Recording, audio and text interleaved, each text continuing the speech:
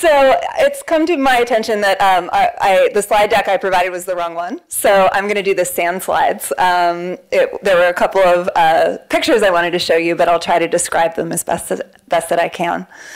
So what I want to do today is tell you my story.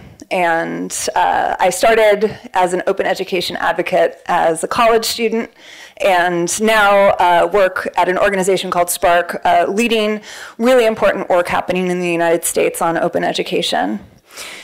So my journey started when I was in college. In the United States, college education has become really expensive. It's part of what you need in US society to be able to get a good job and buy a house, start a family. And yet students have to take on huge amounts of debt in order to afford an education. Today, the average student graduates with $40,000 in debt. And when I was in college in the mid-2000s, the US Congress was considering some reforms to the way that the student loan programs work, and they were going to cut a bunch of money that was going to help students afford education, and I thought that was wrong. So I worked with fellow students around the state that I was in, Washington State, and we worked to influence a key swing vote in Congress to try to stop this. His name was Dave Reichert. And we did all sorts of things. We went around and organized letters to the newspaper. We had student governments pass resolutions. And it came down to the day before the vote. We were out in the rain because it's Washington State and it rains all the time. And we had signs outside of the congressperson's office rallying to try to get him to change his vote. And I was going to show you a picture of that. And halfway through the rally, somebody came down from the congressman's office and asked for the organizer. And it wasn't until that point that I realized that was me. I was like, oh, what's happening? But they took me up to the congressman's office and put me on the phone with him from Washington, D.C. He stepped off the floor of the US Congress to talk to me, a student, about an issue that I cared about, the cost of higher education. And he listened to me for half an hour.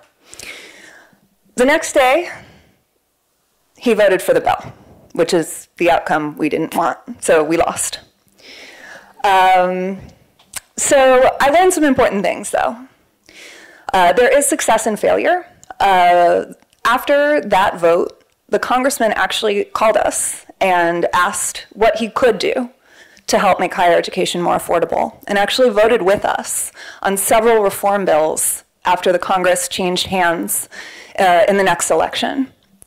So we built a relationship that ultimately did end up helping students, even though we lost the first time around.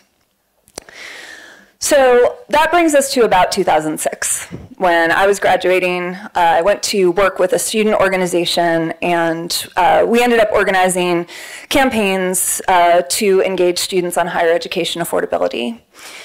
And then the Cape Town Declaration was released in 2008 and talked about a revolution, a global revolution in teaching and learning that would make sure that knowledge is freely accessible to all students and all citizens across the world, and ended up working with college students across the country to organize professors to sign on to a statement supporting the idea of open textbooks as a way to make college more affordable. So I had already tried my hand at trying to change national policy around higher education affordability and made some progress, but I realized that the cost of course materials was actually a huge problem for students, and ended up getting 1,000 professors across the country to sign a statement in support of open textbooks. And we were able to leverage that into national media coverage for the idea of open educational resources in 2008. So 10 years ago, and got a really big article in the largest newspaper in the United States that helped launch a national conversation around this idea. And over the intervening years, worked with students to do a number of different campaigns to raise awareness. My favorite one was in 2011, we got 2 giant mascot costumes like the ones you see at football games. and put them in a van and drove them across the country to different campuses. We stopped at 40 different universities with these, one of the costumes was a good guy textbook, and one of the costumes was a bad guy textbook. So the really expensive textbook and then the open textbook. And we were able to organize rallies with students looking at the textbooks and signing petitions in support of open educational resources. And we're able to get over 100 news articles in papers across the country. And that helped lead to where we are today in my work with SPARC, which engages academic librarians to help support the transition to open educational resources. Librarians are actually a really important link between students and faculty and can help find and curate resources. So in 2015, we launched the first network of academic librarians for open education in the US. It's now over 1,000 people. And librarians are working with students on their campuses to help expand the use of open textbooks. And this network also provides a really important foundation for advocacy efforts. And in the United States, we've been able to make a lot of progress over the last 5 years in advancing open education at both the federal and the state level. So there are over 20 US states that have adopted some kind of OER policy or launched a major initiative that either funds the creation of open educational resources, provides information to students on which courses use open resources, or create task forces or studies in their states to support the use of open materials. We've also made a lot of progress on the federal level. So in 2015, SPARC worked with a number of organizations in our community to organize a letter to then President Obama.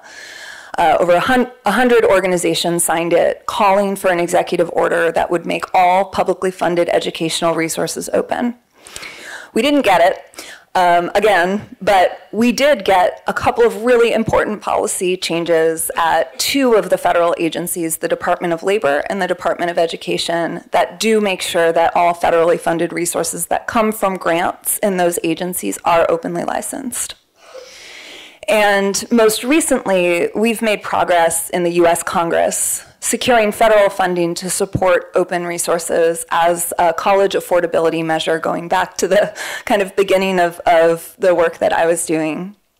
And just this year, Congress provided the first ever fund to support work at colleges and universities to expand the use of open educational resources that generate savings for students, which is the driving factor in our country.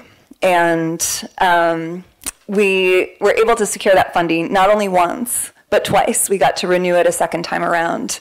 And what that says is, from our Congress, even though $5 million isn't a huge amount of money, especially in the context of our government, it is an endorsement that open is part of our national strategy for making higher education affordable, and that it's a strategy that our lawmakers not only believe in, but are willing to put taxpayer dollars behind. So thinking back to kind of my story and my career, a few lessons learned. So one is that small steps add up. So the $5 million we got 2 years in a row from Congress, the senator who championed that is someone that I actually started working with when I was 22 years old. I had my first meeting with his office, and over the years built a relationship with the work that he does, and was able to leverage that into a victory. So even if you lose some, if you keep working hard, it eventually does add up to success. Student voices are also really powerful. The reason we do work in education, all of us, is for students. And it's important that their voices are not only, that we're not only working for them, but we're working with them. And their voices are included in the work we do.